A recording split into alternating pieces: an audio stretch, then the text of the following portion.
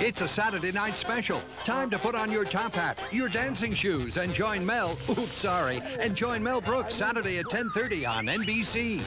Thanks for staying up later. That scene you just saw was from Mel Brooks' new movie, Life Stinks.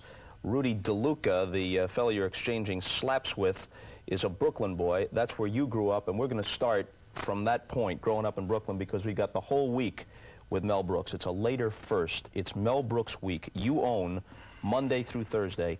Do not waste this golden opportunity. Oh, sorry. Oh, you were... It was sort of the preamble. Oh, you were talking. I'm sorry. Yeah.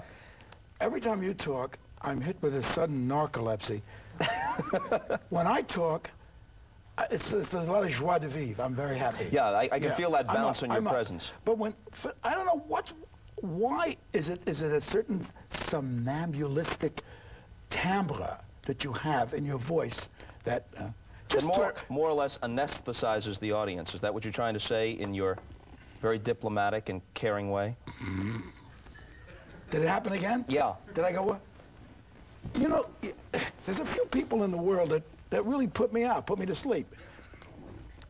And it's not because they're not charming and they don't have elan and a certain, bounce, but they have a certain thing in their voice. It's like a and you're blessed with that one. And so I better do most of the talking. So why don't you just pose? I'm going to be asleep for most of it. Why don't you just pose your own questions? And I'll nod or nod off, as the case may be. Okay. To begin with, all right, Rudy DeLuca may have been born in Brooklyn. I lied so I could get the Brooklyn connection. But I know that he went to school in the Bronx. But since the Bronx is a small province in the state of Brooklyn, it doesn't make any difference. Do people in New York watch the show, too? I certainly hope so, as long as I don't put them to sleep with my first question. Oh, I'm terribly sorry. I'm going to have to hold these reveries of mine in check. Yeah, right. I'll just go with short sort of headlines. That way you'll have no chance to kind of slip off into this netherworld of yours. My God, it's the ghost of Danny Thomas tonight on Later. Yeah, right. I'm sorry. No, I didn't mean to do that. That got stuck, and I didn't want to swallow it because I was afraid I'd choke, so I spit it out. But I'm all right now. You sure? I'm fine. Rudy DeLuca was actually in the next movie. He played the villain, High Anxiety. Remember me? Yep. Doing Sinatra? Huh? Anxiety, ever you're near. Anxiety, you that I fear. Time has gone by. Time has gone by. And we segued from High Anxiety, and I went on to do other movies. I did History of the World, Part 1. I did To Be or Not to Be. I did Spaceballs. And lo and behold, one day the door opens, and I pull up my pants and... What were you doing? No, I was in an interview. I don't know what the hell it was. Anyway, and Rudy comes in. He says, "I got an idea." He's there with Ron Clark, and Barry Levinson is not with us anymore because he's won an Academy Award. He doesn't talk to us anymore.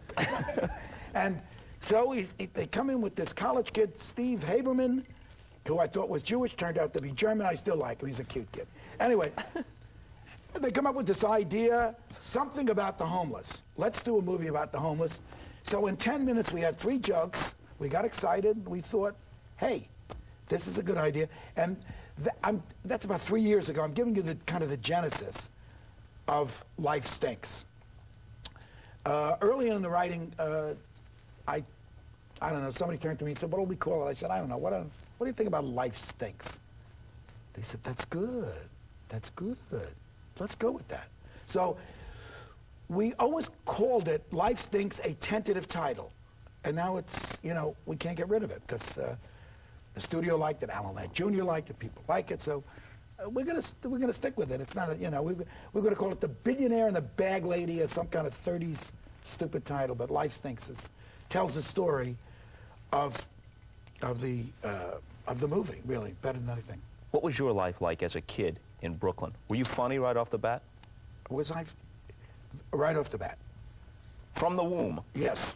In the womb. What right from the womb? Funny in the womb. "Oh, I can't hear so good in here. What's going on here?" I was cute right away in the room. So, "Hey, I think I'll swim over here. Oh, the kidneys are very funny looking. Look, they look like swimming pools in California."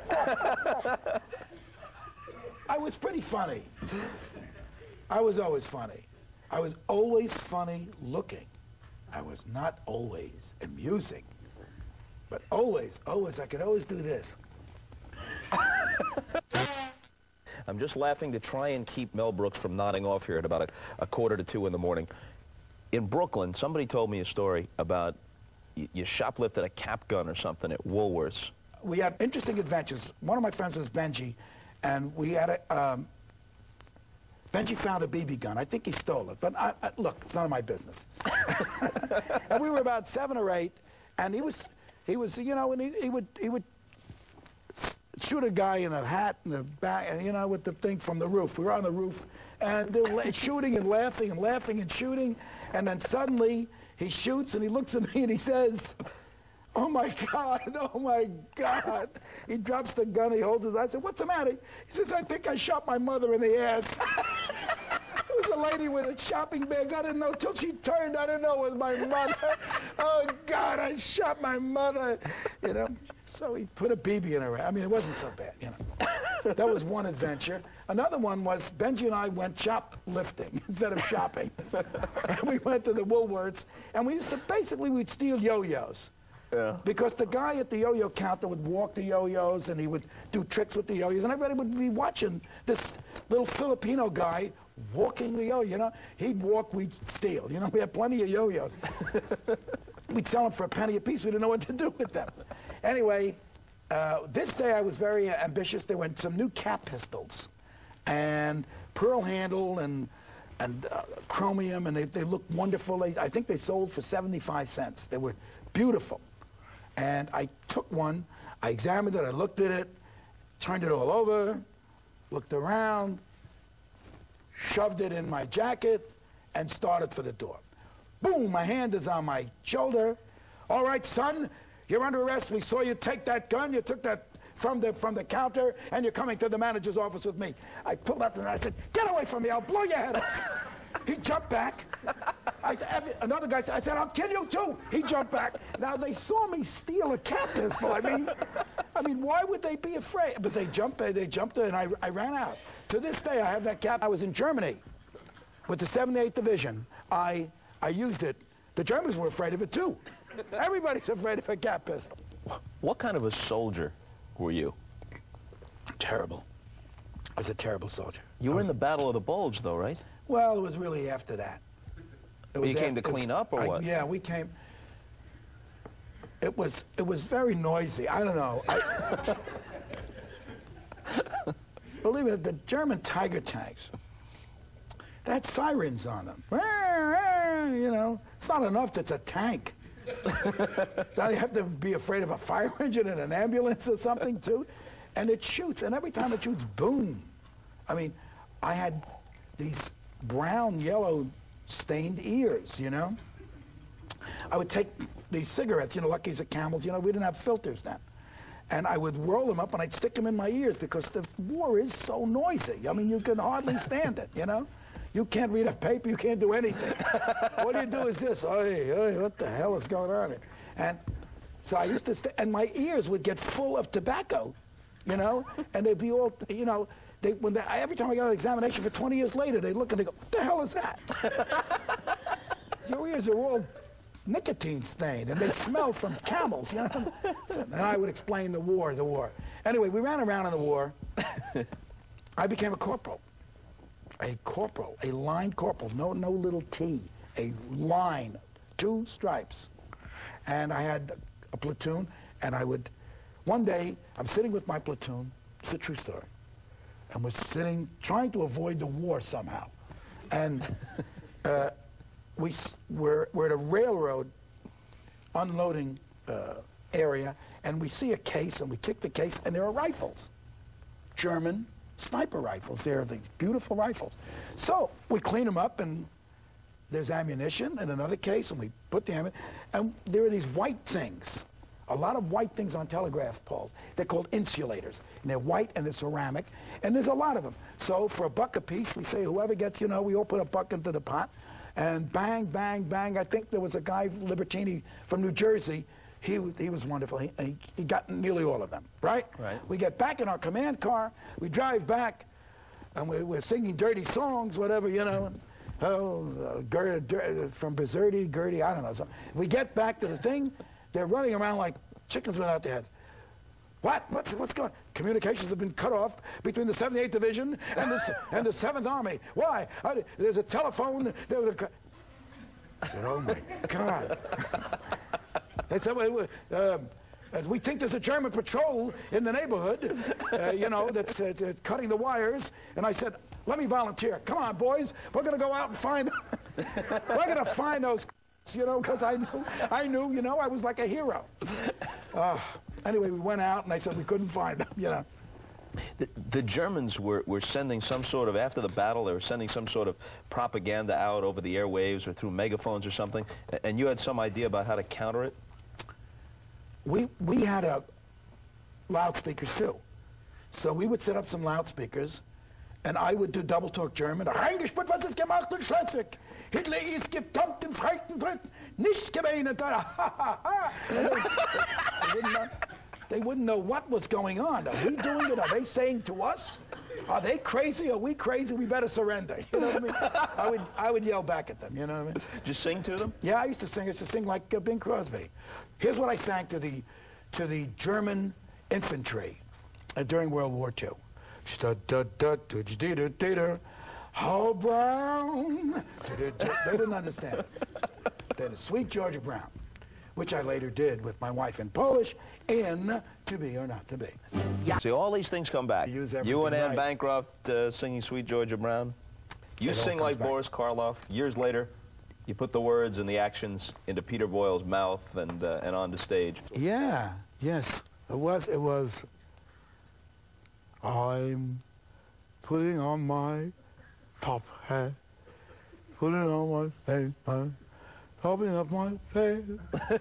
I'm stepping out. That's right. I used to do a lot of singing that.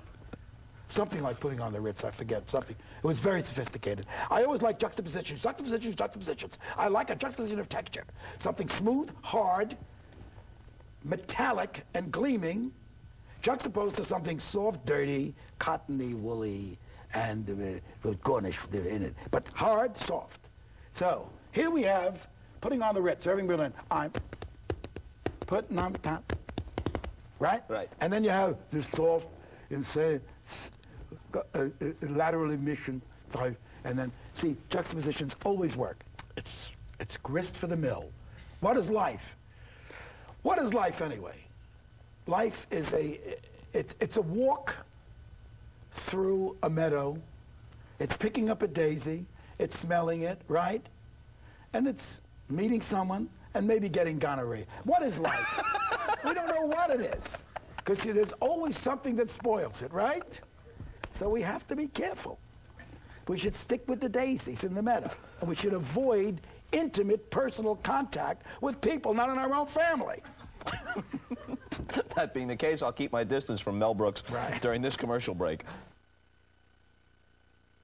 You loved horror movies when you were a kid, right? Yeah, I did. I used to, I hated them. I loved them because I hated them, you know. I hated them. They really scared you? Scared me. I used to be on, a constant dream was I was on a fire escape, and Frankenstein was always, for some reason, he chose to be in Brooklyn. He chose to be in Williamsburg. He chose to climb up our fire escape and go for me. I mean, if I'd figured it out, if I had some overview, some kind of objectivity, I would have said, wait a minute. Frankenstein is played by Boris Karloff. He lives in Santa Monica, California. There's no way he's going to go to Williamsburg, Brooklyn, and climb up a fire escape and eat me up, you know? But I didn't know. I was 9 or 10.